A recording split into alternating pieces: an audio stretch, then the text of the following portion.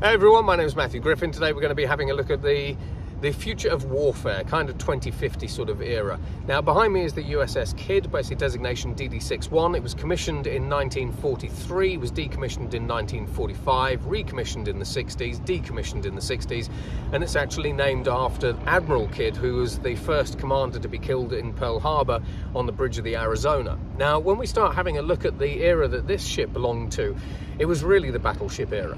We then moved to the aircraft carrier era, so Nimitz class, etc., etc. These massive, monstrous $13 billion sovereign cities on the seas, if we want to sort of call them that. And we kind of moved basically from the battleship era basically to the era of massive platforms, the F-35 systems, aircraft carriers, and so on and so forth. Now, in 2023, typically sort of during the Ukraine war, basically we're actually starting to see the move basically to what we call the post-platform era.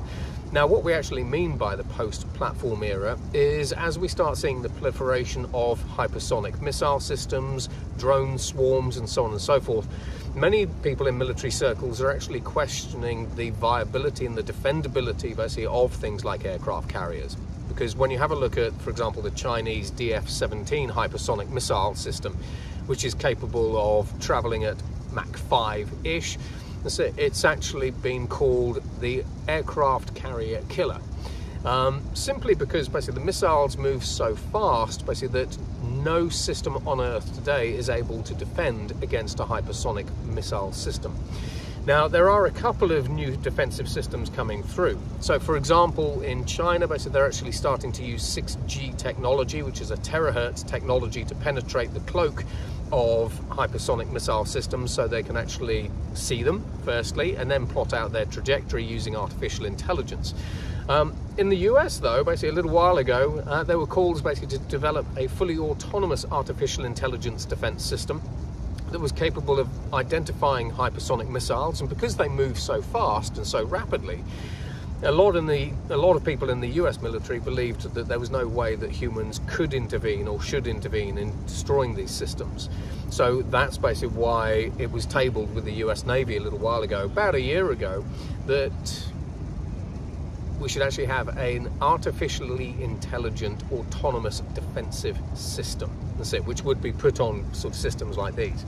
Now, when we actually have a look at the future of destroyers, basically we've got the Zumwalt class of stealth destroyers. Now they're semi-autonomous. They've got a relatively small crew compared to what this would have had.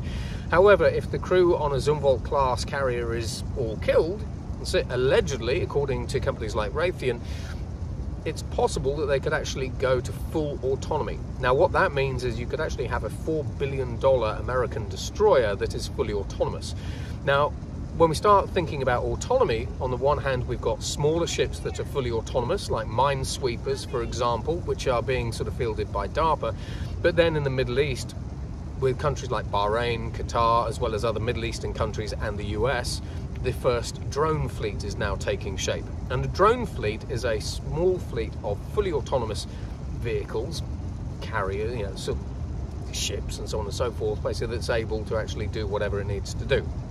Now, when we start having a look at drones, basically we've got drones basically that drop hand grenades on tanks, we've got drones with machine guns, we've got drones that act in swarms, we've got semi-autonomous drones that act in swarms. We also have increasingly autonomous drones that act in swarms. And actually over in China, basically the Chinese are trying to develop drones that are capable of hypersonic flight that are then also capable of operating in swarms. So those are hypersonic drone swarms. Well, when we have a look at things like the US Marines, the F-35 system, etc., etc., as well as British Aerospace, basically we've got what we call drone wingmen. So that's basically where you'd have a traditional human pilot in an F-35 cockpit doing whatever he or she needs to do, but telepathically controlling a whole variety of different drones basically around them. Now, whether that would be used for IIR, for example, reconnaissance, basically, or military activities, it's up to the particular mission parameters of the time. And then those drones themselves are able to increasingly be autonomous as well. So we sort of tag teaming humans basically with brain-machine interfaces, artificial intelligence, drones, and then drones basically with semi or fully autonomous capabilities. Now, when we start moving beyond that, basically, we've already got the development of direct energy weapons systems. So these are essentially just laser weapons. Now, these are being fielded by Northrop Grumman. They're also being fielded by companies like Lockheed. They're being put onto things like Strikers. They're going to be put onto things like the F-35s.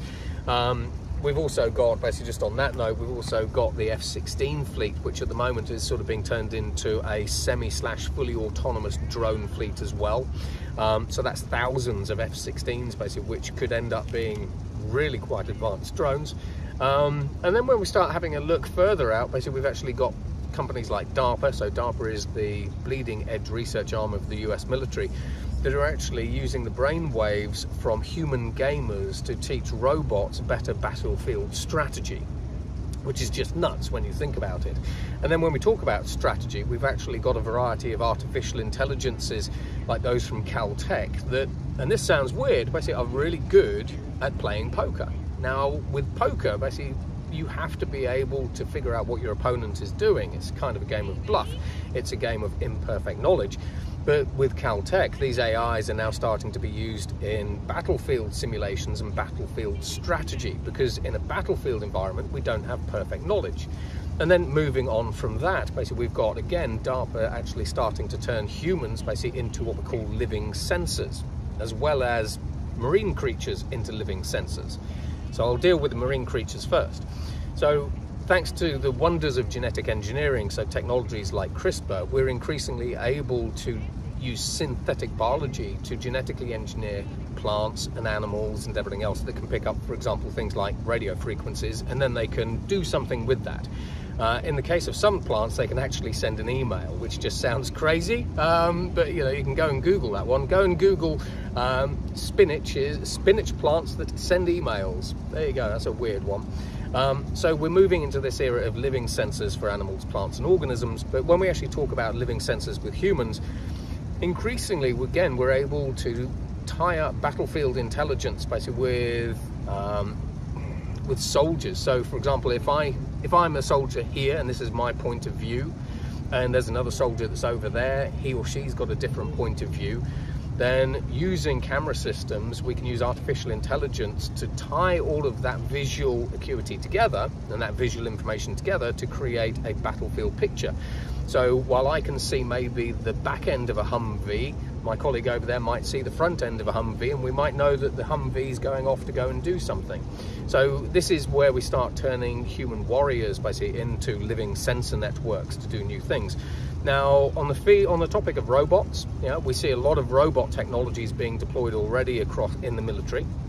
The US military has already actually started training drills basically to figure out how to actually take out robots, albeit that they're fairly basic at the moment. Basically, they are semi-autonomous. They're not really fully autonomous yet. We're not quite talking Terminator, but we are kind of getting that way. That's a topic for maybe a different blog. But yeah, when we actually have a look at the future of warfare, increasingly it's asymmetric. Then we've got cyber. So for example, this would not be cyber hardened at all. So when we have a look at cyber, basically we've got robo-hacking that's now going on. We've got artificial intelligences that are able to probe Pentagon systems, basically identify exploits and then say, do you want me to patch it or hack it? We have all kinds of different things basically going on in the cyber field. And all of that just shows you how far we have come in the 80 years since the USS Kidd, designation DD-661, was commissioned. And if this is how far we've actually come in 80 years, bearing in mind that we are now accelerating still, and everything is changing at an even faster rate, then just imagine what I'd be talking about if I was actually sitting here in another 80 years' time. So I hope you enjoyed that. Take care. Subscribe, like stuff, don't care. But see you soon. Take care. Goodbye.